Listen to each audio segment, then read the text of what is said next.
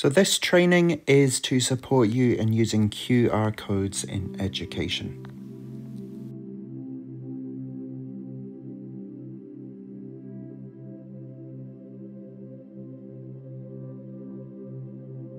So first of all, the common uses, learning tasks. For example, websites, instead of having to program, say, 20 iPads in the class, that's probably a bit extreme, all to go onto the same website, you can simply put up a QR code and the children scan to get there. Really, really simple, saves a lot of prep time. An About Us sort of video link, say for your class, maybe you want to introduce the class to anyone that comes to visit. You want to have a wee sort of tour of the classroom for new children. Simple, record a video, and as you'll see later, you can create a link so that anyone coming to your class can scan the QR code on your door and see everything that you want to show them. You can use it to share multimedia information. Of course, when you go into a school, you walk around, you look at all of the brilliant displays, but you never really get that sort of pupil voice. You don't really get to hear the talking and listening unless there's the big talk buttons up that people can press. Well, we've got the technology that anyone can actually see any child's work, be it a presentation, be it a play, be it just them reading a story or explaining a piece of work that they've made. Maybe they've done an amazing piece of writing, it's up on the Star Writers wall, and there's a wee QR code at the bottom which is the pupil talking about their writing. Really, really powerful way to link the learning. Online profiles such as Seesaw, and that's what I'm going to be talking a bit about, so that children, instead of having to always sign into their own account using their own QR code, which they might lose, and then a teacher has to look up all of their information, often there is a class QR code that they just scan and they click on their name and in they go. Surveys and forms, you can use it for exit tickets, things like that, and also for feedback surveys. And then finally, non-public multimedia, and I'll get into that in the last slide, or the second to last slide. So Seesaw, the teacher experience, finding and using the class QR code, and the student experience login from the class QR code. So I'm going to show you both of them in the next 2 wee clips. The first one on the iPad is the teacher experience, what it looks like from the teacher point of view. And the second one that I shoot from my mobile phone is what it would look like for a student logging in on a tablet or a device, scanning the QR code. So here on Seesaw, I have a demo class. You'll see I've got a sample student, Harry Potter and Ronald Weasley, down the right-hand side. There are two ways I can get a class QR code. Obviously, you'll have sent home individual QR codes if you set up Seesaw, and to be honest, any learning platform like this normally has a similar feature, but I do love Seesaw. So if I want to get a class QR code, there's a quick way to do it, and there's a long printed out way. The quick way I would use the smartboard for. I would press on Add Students down in the bottom. Sometimes if you can't see it, maybe you're using a phone and you've linked that, you'll need to click on the little tool icon in the right hand corner and you'll see you get Add Students there. But I'm going to click on Add Students, and here you'll see a QR code. Now these QR codes last for an hour, which is why I don't mind showing this. So you scan that QR code, it'll let you sign in as one of the students, and I'll show you what that looks like in a second from a student point of view. The second version is a slightly longer version in that you can print out a class QR code that you can then put up in your classroom for students to scan at any point. And to do that, again, go to your Add Students or in the spanner tool icon in the top right hand corner, whichever way, and click on Print. Now I will blur out our QR code because I don't really fancy loads of you signing in onto my sample page and I'm sure spamming me with funny comments.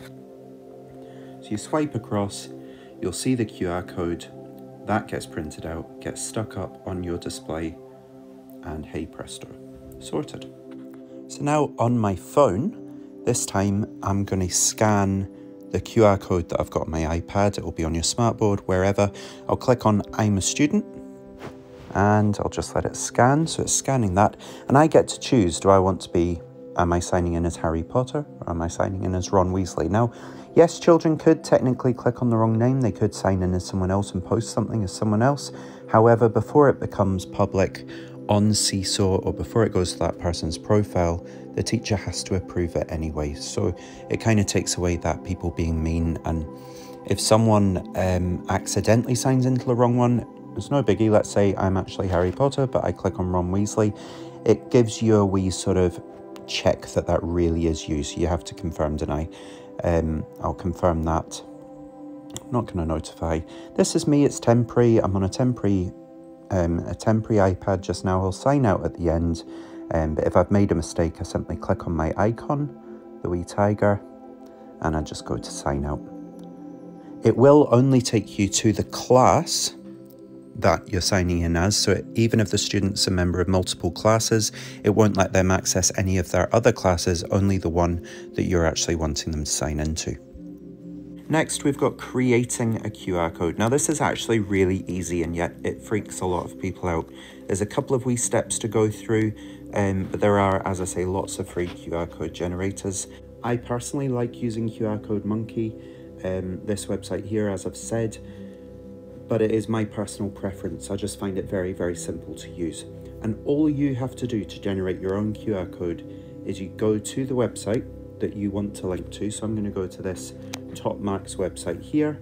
I'm going to click up on the web URL. I'll press copy, and I just tap that there once it was highlighted to get copy. Go back to QR Code Monkey, tap down in the URL box here, delete the QR Code Monkey one that's there, and add in by tapping on it, press paste, the one that I've got. Now I'm going to press enter on the keyboard, and you'll notice that the QR code on the right hand side just changed. Now I can change this to a higher quality.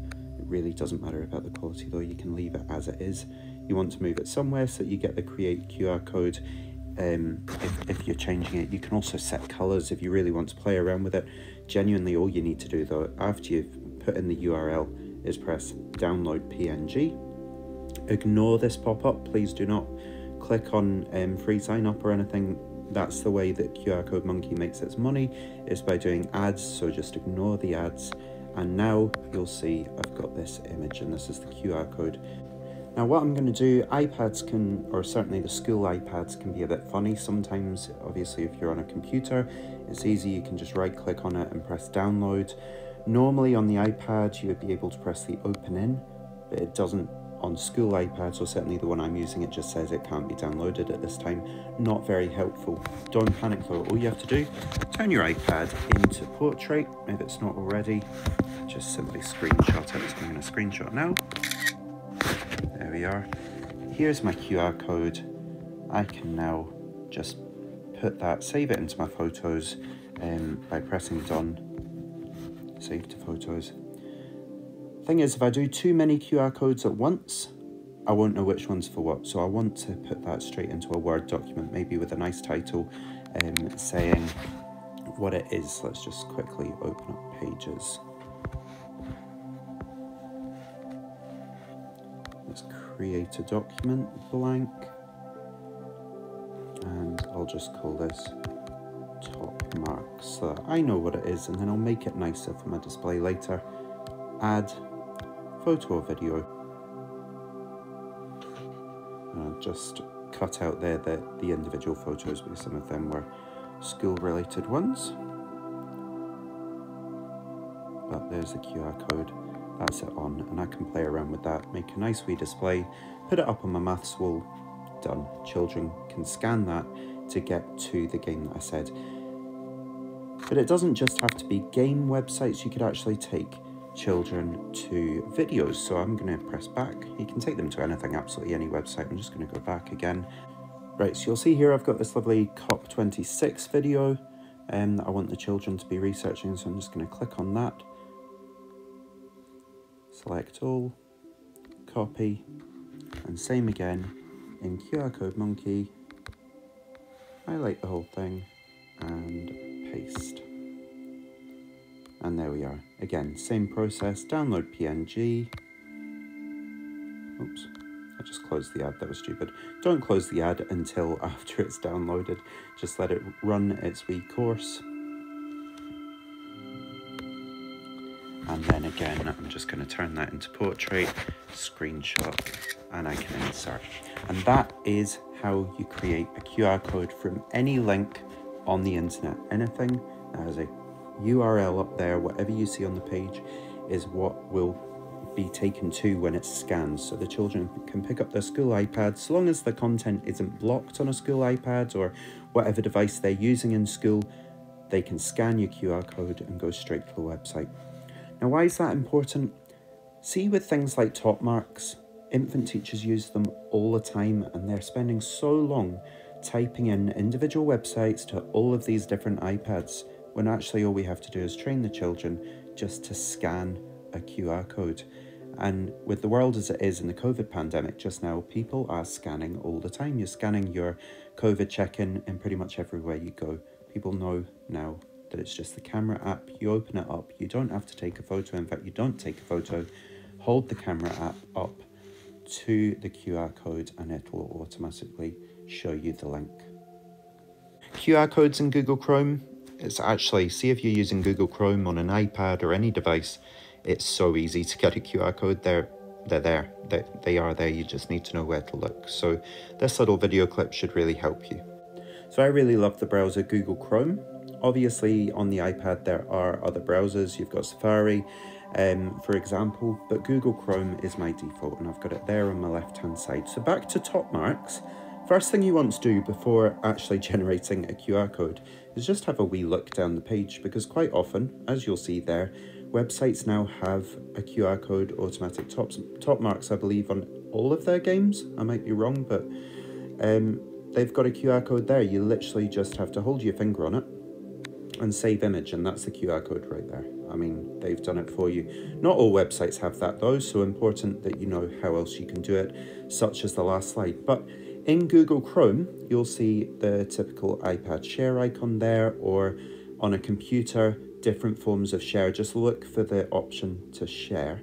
I'm going to click on the share icon and you'll see the fourth one down says create a QR code. If I just tap on that, automatically gives me a QR code, and I can click on share there to save the image, to print it straight. I can share it straight to any of my different apps. I mean, that's it. That's all I have to do if I'm on Google Chrome for almost everything. Let's have a look. The BBC page, same again. I'll click that share icon. Fourth one down, create a QR code. There it is, share, save the image, done. Don't even need to use the QR code generators. And a lot of browsers do have that functionality. I just find the Google one really, really seamless. So feedback, as I said at the start, you can create pupil or parent surveys, exit ticket comments, a worry box, so leave me a message that sort of, instead of having post-it notes that anyone can see if they're left on your desk for too long, you could have a wee QR code that if someone wants to drop you a message, they just scan it and it takes them to the feedback thing that you've made. You just need to remember to check that. But a really, really nice way of letting people share their views or leave you a message, leave you a comment. So at the end of this training, I will be asking you to do a wee survey, and for that I'm creating a QR code. And I'm doing my survey in Forms. I really like using Forms, that's Microsoft Forms, but there's Google equivalent, there's SurveyMonkey, there's lots of different places that you can do this. But it's not just, as I said in the wee descriptor there, it's not just about maybe feedback surveys for parents or for staff. You can use this as a drop me a message, maybe a QR code on your door. If you have a classroom or an office where lots of people visit, you can have it that they scan it, they type in a wee message to you, and as soon as you check your responses, you can see what that message was. So it saves a whole load of post-it notes being left, and again, saves paper. So I've created this wee questionnaire, and I am just going to click on share. So I want to first of all change it to anyone can respond. So I could copy that link there, or I could go to the QR code here. It doesn't work brilliantly on an iPad, clicking the download, it doesn't always work. So probably better just to copy this link. Ready for me to paste, so I'm going to go into QR Code Monkey, and let's just delete this long URL that I put in a wee while ago. Paste in one there. press return, and that's me got my new QR code. So I'm going to download that. Again, as before, I'm just going to wait for it to generate.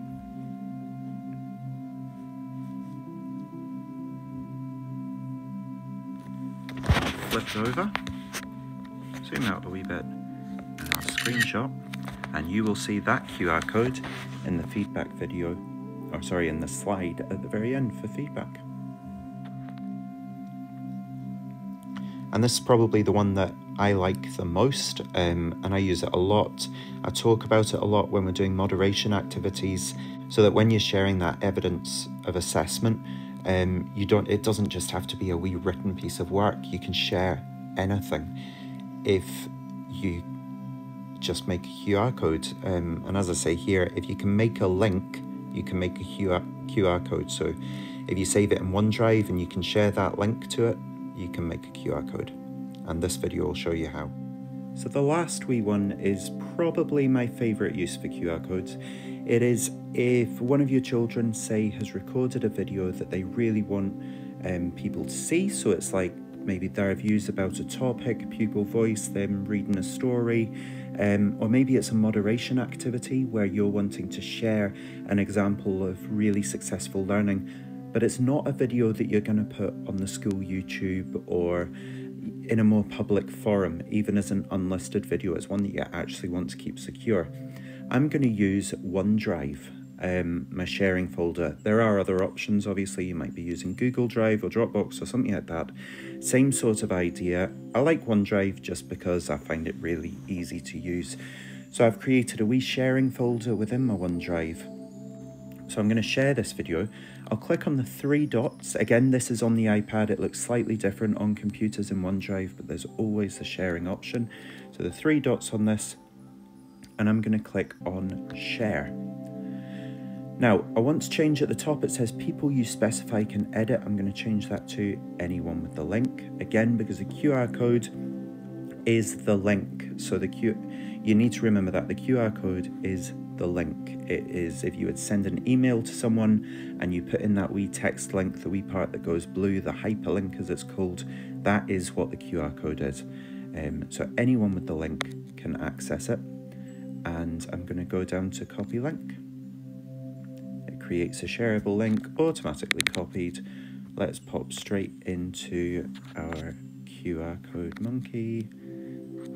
Delete that, paste in the link. And it generates a QR code. And that is it. All of these you can do through creating a QR code through QR Code Monkey or another provider.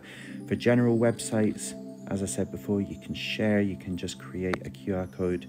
It is so simple, so functional, and it's something that you can just print out once. It's there in your classroom for children to use always. So finally, the wee QR code you saw earlier, your views. If you could scan this on the screen, let me know how you found the training. Have a really great Christmas when it comes, or if you're watching this after Christmas, hope it was a good one. And I'm sure I'll see you at some point. Bye-bye.